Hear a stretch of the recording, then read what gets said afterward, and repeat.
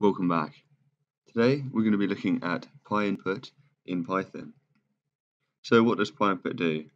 Well, firstly, it allows you to control the mouse, and it also allows you to control the keyboard. And you can also use pynput to control and monitor these input devices. So the first thing we need to do if we're going to use it is to say pip install pynput, and you'll see everything's already installed. So we'll say from pynput import mouse and keyboard, and we also want to say from pynput.mouse import button, because keyboards don't have buttons, and pynput.keyboard import key, because a mouse doesn't have a key. I'm also going to import time. So now we're going to say that our mouse controller is to a mouse dot controller, so it just controls the mouse, and we can print the mouse controller dot position, which is going to have the x and y coordinates. So if we run Python and then the file name, you can see it says it's at this position when it's over here. And if we move it over here, you can see that the x is a lot smaller and the y is slightly smaller because we're moving it towards the top left corner, which is 0, 0. We can also move the mouse, so we can say for I in range 100, we're going to move it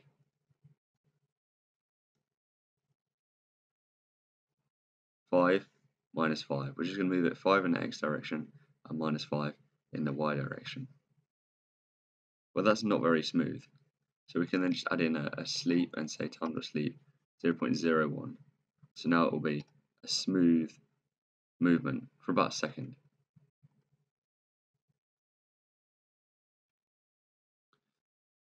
We can also click, so we can say mouse controller.click button.left.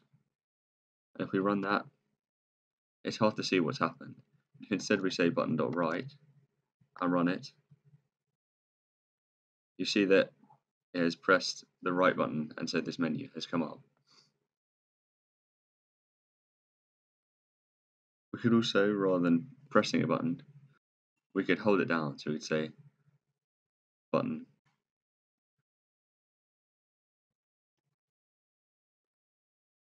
dot press, and we could press the left button. And so now as I move the mouse, stuff is being selected because the button is down and we have not released it.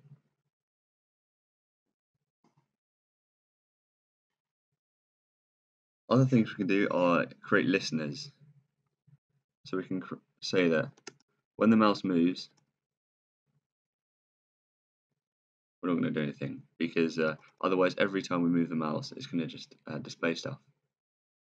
But we could say when the mouse is clicked, and we need to know the button that's being pressed and pressed, so this is whether it's pressed or not.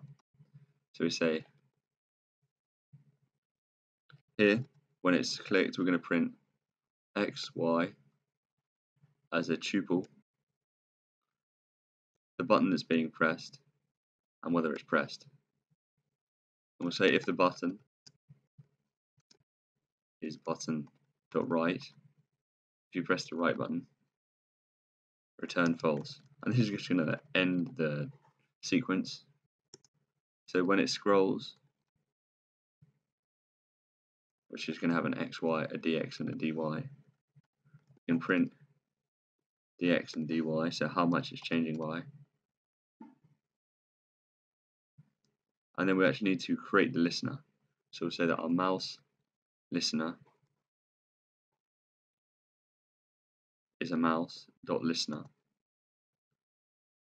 And when it's moved, say on move is on move. So when it moves, call on move. On press is going to be on press.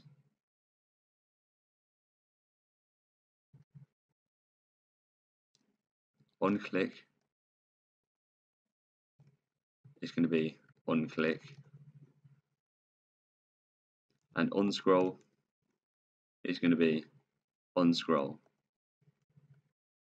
So we've got this listener. When we move, nothing's going to happen. So we didn't really need to put this in, but you can now just see that that method exists. When we click it, it's going to call this, and when we scroll, it's going to print this. But we actually want the listener to start. We say, so rather than saying, so we could say mouse listener dot start, and if we run that, it looks like nothing's happened, and that's because we've started the listener, but now nothing is going on. So instead, we can say with mouse listener as all of this, and just indent this. We can say mouse listener dot join, so that this is the wrong way around. It should be with this as mouse listener, and so now it's going to run. And if I click here, it tells us the coordinates, and it also says when it's being released. If I scroll up and down, it tells you that it's scrolling. But if I press the right button, it prints button.right, but now it returns false, so the whole thing finishes. And unsurprisingly, we can do almost exactly the same thing with the keyboard. So we're going to turn this off and create a new controller, but it's going to be a keyboard controller. And we'll see what we can do with the keyboard. And I might just comment this out. It's not going to have any impact, but it's not needed. So with the keyboard, we can also say keyboard.press, and then we can just say, for example, A. Although that might not be the best one to do, because keyboard controller, because we're not actually controlling the module.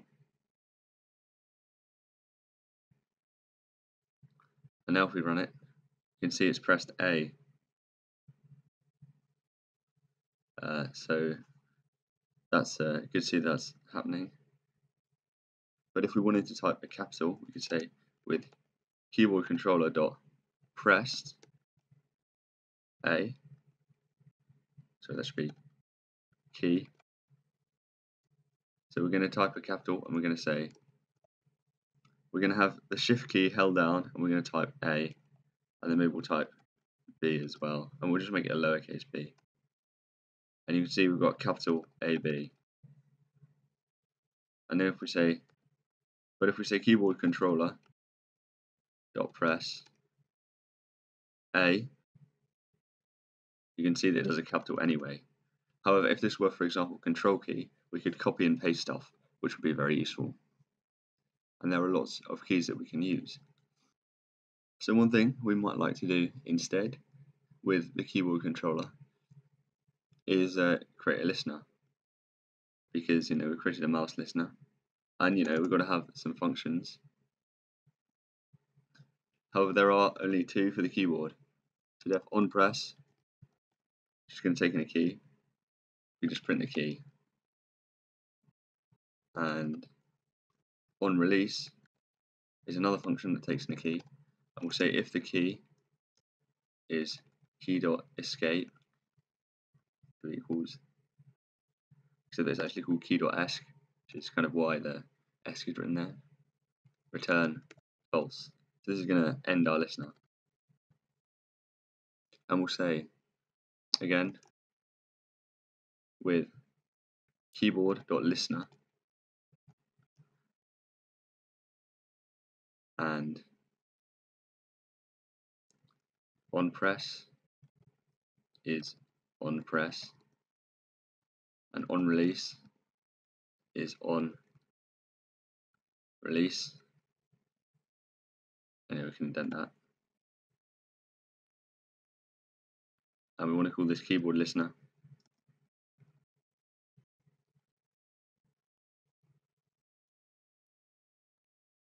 We're again going to say that we're going to take the keyboard listener and join it. So we're going to wait.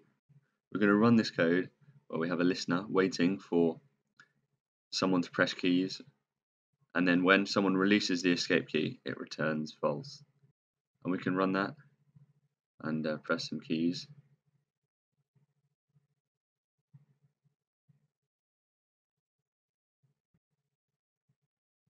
And you can see all the keys either have symbols or they have a name, and then we press the escape key, it finishes.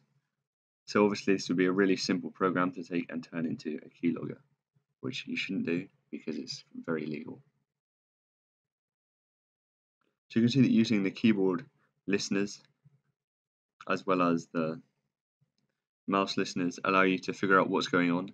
You can also control the mouse, so you could create some kind of program where if you press the arrow keys, it moves the mouse around, which would be very cool. So hopefully you've enjoyed this video. You've learned new ways of interacting with the computer using this kind of code, and I'll see you again same time next week. Till then.